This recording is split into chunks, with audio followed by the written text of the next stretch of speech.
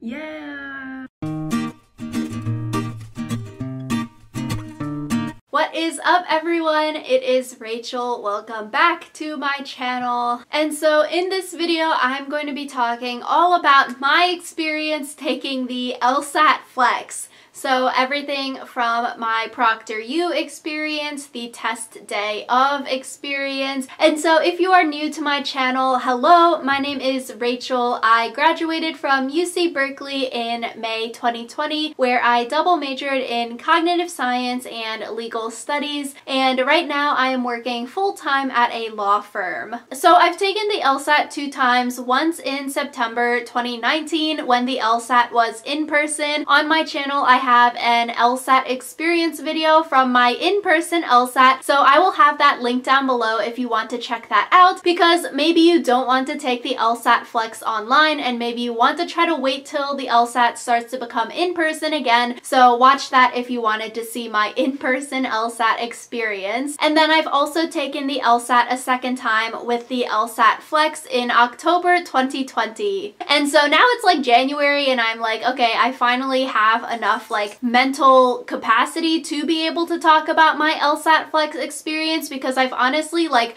blocked it from my mind. The entire LSAT test just gives me so much anxiety and I'm like, I don't really want to talk about it, but I feel like this video will be very helpful for other students because it seems like the LSAT-Flex is going to be sticking around. And yeah, I have some vlog clips that I took back in October and then I've like blocked it from my mind, so I will be including those in this video. It has some like real life clips of me getting ready for the LSAT and the ProctorU screens and everything like that. And so if you are a student applying to colleges this year, or if you're taking the LSAT soon and you wanted to chat, you should check out Study Hall College Consulting. It's a team of myself and other UC Berkeley students where we specialize in reviewing college application essays and consulting one-on-one with students. So if you wanted to chat one-on-one about any LSAT related stuff, or if you're applying to colleges and wanted to chat, definitely check out our website. We also have a free blog on our website where we post weekly tips for free, so check that out as well. So all of these tips are assuming that you have already signed up for the LSAT-Flex, so you have to go to LSAC and sign up for the Flex, pay your 200 buckaroonies. So freaking expensive to sign up to take this test at your house. So with the LSAT-Flex, you sign up for an LSAT-Flex test day and test time about 2 weeks before your LSAT actual test day. So you get an email about it about 2 weeks before saying, okay, on this date and on this time, the ProctorU site will open and then you can go sign into ProctorU. They give you a username and password and then you can go and click on a test time and day that you want to take your LSAT. And so at the specified time that the email says, you will get another email that says, okay, here's the link, here's your username, password, here's how you sign up. And so then you can go sign up for your test day and test time. And so there's a bunch of different options for like the different days that you can take the test on and the different times. You know, there's weekend times and there's weekday times. So if you're in school or if you're working, maybe the weekend time would be better. So I picked a weekend time because I was actually starting my full-time job the Monday after I took the LSAT. And so with this, a big tip that I have is to monitor Reddit. I started monitoring Reddit in August when the August LSAT happened to see like, okay, here's the timeline, what's going to happen. So if you're signed up for the March or for the April LSAT-Flex, maybe start looking at the LSAT Reddit page now when the January LSAT-Flex is going to happen, so you can sort of see what are like common questions that people have, what's the timeline that things are going through. And so I thought that was helpful, so I could see like, okay, what's the August LSAT-Flex like? So by the time October came around, I was sort of familiarized with like the steps that I needed to take in order to sign up for the LSAT and stuff like that. So my next tip is to test out ProctorU beforehand. So with ProctorU, that is like the other website that you go to take your LSAT-Flex on. So you're not actually taking your LSAT-Flex on LSAC's website. So you can sign into ProctorU anytime after you've signed up for the LSAT-Flex test day and test time, and on the ProctorU pages, you can actually test your computer system, and it would go through like your camera settings, your computer settings, your microphone settings, and make sure everything works. So when I signed up for my LSAT-Flex time, I actually tested ProctorU also that day just to make sure, and then I tested it like the night before again to double check to make sure everything was still okay. I have ProctorU up now.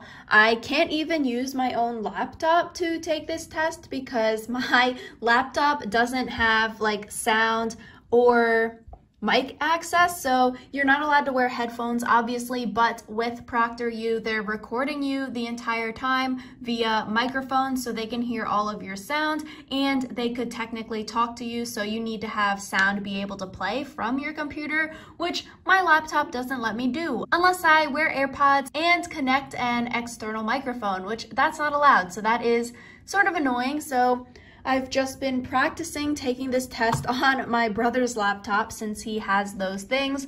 So you can see the test is counting down 1 day and 22 hours. So basically 2 days from now, which is exciting, I guess. I'll probably be more nervous, tomorrow, since tomorrow's Saturday and the test is on Sunday, but I still got 2 days. I really want to test my equipment to make sure for Sunday that it's all set to go.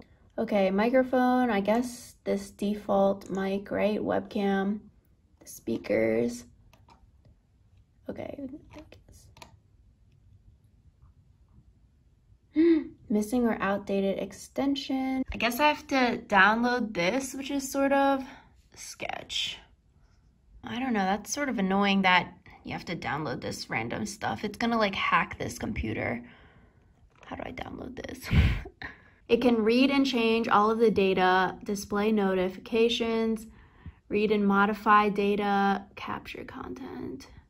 Yeah, 1 star. I feel like this is just stuff that they need access to in order to watch you, and then like they even get access to your mouse and your screen. But I don't know, that's just sort of scary. Back to this page now. Looks like everything it checks out. Well, I guess this works.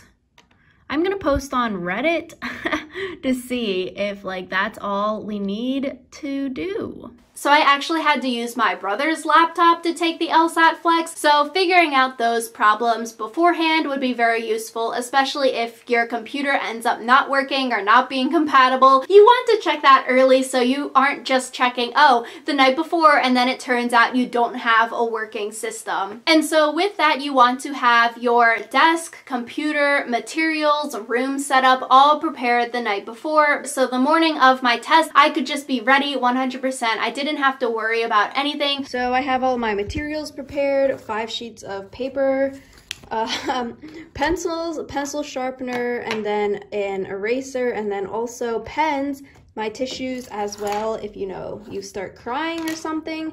But I usually take the test using pens. I've heard horror stories where the proctor doesn't let you use a pen or mechanical pencil. Even though LSAC has allowed it, I just have pencils just in case. Also have my earplugs for tomorrow, so hopefully it goes without a sitch. So my next tip is to practice your practice LSATs in the same exact setting as you would for your real LSAT. And so, a bunch of psychology always says that if you take your practice tests in the same kind of setting, so the same room, same setup, everything like that, as your real test, your grades actually improve. And so that's one cool thing about the LSAT-Flex is that you are in your house, or you're in the same kind of area where you would be taking your real LSAT. So if you're going to be using pens during your LSAT-Flex, practice with using pens. For me, I would actually ask my brother to borrow his laptop when I was practice testing so I could use his laptop and get accustomed to his laptop, how it feels, how it looks on the screen, stuff like that. For me, I used earplugs, so I would actually practice with earplugs in. So for the real test, I was already knowing what like earplugs feel like in my ear kind of thing. And so I just have these off of Amazon. I've actually had these since college because, in the dorm, you gotta have earplugs earbuds, otherwise people are always freaking screaming all of the time. So I liked having earplugs because it makes it quieter. And you know, if your neighbors are mowing the lawn, you got earplugs in. I'm sure you can find earplugs anywhere, but I'll have these ones linked down below. Practicing, limiting all the variables, and practicing how you would the real test is very helpful. So going off of the last tip is to practice your studying and practice LSAT tests at the same time of day as you would for the real LSAT-Flex. So for me, I was more of like a morning person, so I would always start studying for my LSAT at 9:30 in the morning, and so I knew I wanted to maybe pick a LSAT-Flex test time, like 9:30 to 10 a.m. For me, I wanted to get my LSAT done in the morning and get it done early, so I would always study in the morning to sort of simulate, okay, this is like a normal test day, this is like practice, and so my brain and my mind would be ready to take the real thing at 9:30, 10 a.m. on the real test day. So you don't really want to be like, oh, I'm studying at 2 p.m. in the afternoon every single day, but then when you pick your test time, you pick it for like 7 a.m. in the morning. Like, that doesn't really make much sense. So if you're more of a morning person, choose the morning and studying in the morning. If you're more of a night person, study at the nighttime and choose a nighttime test time. And so my next tip is to practice your LSAT-Flexes the exact way that they would happen on test day. So on test day, there are no long breaks. You get 1 minute in between each section. So when you're doing a practice test, make sure you only give yourself 1 minute in between each section to simulate what the actual LSAT-Flex test day would be like. And so if you have an accommodation where you get more time in between for breaks, practice with longer breaks in there to simulate what test day is like. You have 1 minute in there, and let me just tell you, that 1 minute goes by so freaking fast. Like, in practice, I'm like, oh my gosh, this is so slow. But on the real thing, I was like, frick. It's the worst thing ever. It's so fast. During test day, I was like, I breathed like 2 times and I was like, holy crap, my 1 minute is up. So practice with the 1 minute, don't go over, don't go under, and just practice how the test is going to be on the real test day. And also going off of that, it's 35-minute sections. Don't give yourself more time than 35 minutes. Unless you have accommodations, practice with your accommodations, but don't give yourself 45 minutes on a practice section if you're only going to have 35 minutes on the actual test, because then you're just cheating yourself. Another thing would be to practice your breathing techniques.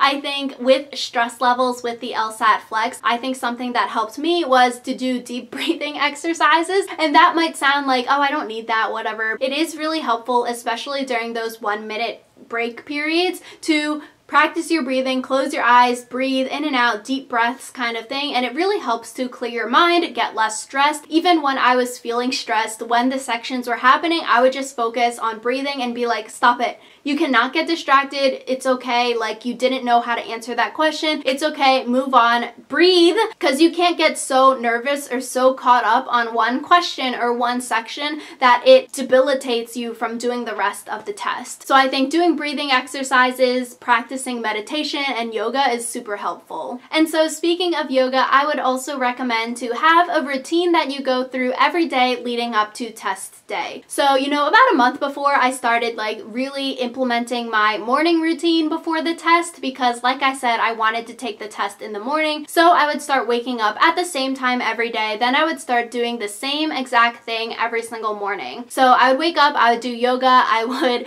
eat breakfast, I would play with the dog, stuff like that. So I had a routine. My body was accustomed to the routine because I was doing it a month before my actual LSAT-Flex. So doing the same thing every day is helpful, because when test day rolls around, you don't want like to just start doing random things out of nowhere if you had never woken up at 7 a.m. before, or if you're sleeping in till 2 p.m. every day, then all of a sudden you have to wake up super early. You do not want that for your body. So getting into some kind of routine every single day leading up to your test is very helpful, so your body knows what is going on. So another thing new about the LSAT-Flex is that a proctor is watching you throughout your entire test. And so this is new for a lot of people if you haven't taken online classes where a proctor or someone else is staring at you the entire time. But I feel like it is very nerve-wracking when you take the LSAT-Flex for the first time and you see your webcam light on. So like, you know someone is watching you or like can have the ability to watch you, which can be a little bit freaky freaky and cause you to be nervous on your test day. So I think something that can be helpful is to practice the LSAT where you ask a friend or family member to like hop on Zoom or hop on a call and they watch you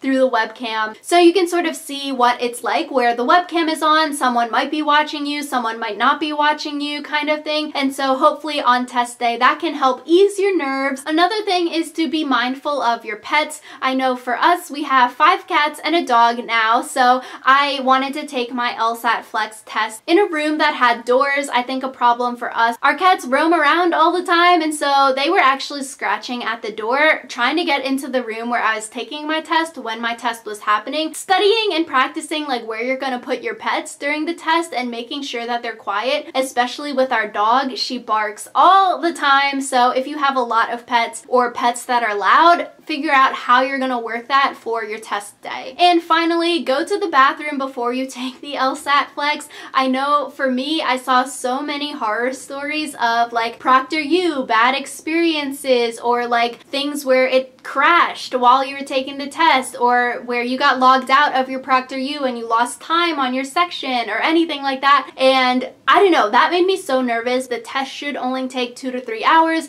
but it ended up taking 5 or 6 hours because of like connectivity issues or other things. Having your plan set, having your backup plans, make sure you do use the bathroom beforehand, because if your test did end up taking longer, you know, you would have to pee really badly. And so there's just so many Reddit posts of like people peeing themselves or buying adult diapers to take this test. For me, even though my test, I didn't have any connectivity issues or any ProctorU issues, I still had to pee really badly by the end of it. So yeah, that was my experience taking the LSAT-Flex and some tips that I have for you all. If you wanted to hear my pros and cons of the LSAT-Flex versus the LSAT in person, definitely let me know and I can make another video on that, because my camera is going to die and the memory card is about to be full, so I do not have time to talk about those right now. But yeah, definitely let me know if you have any other LSAT related videos that you wanted to see me do. And so if you like this video, definitely give it a big thumbs up and subscribe to my channel if you want to see more. I post every single Sunday and Wednesday at 11 a.m. Eastern time, and so I will see you all next time.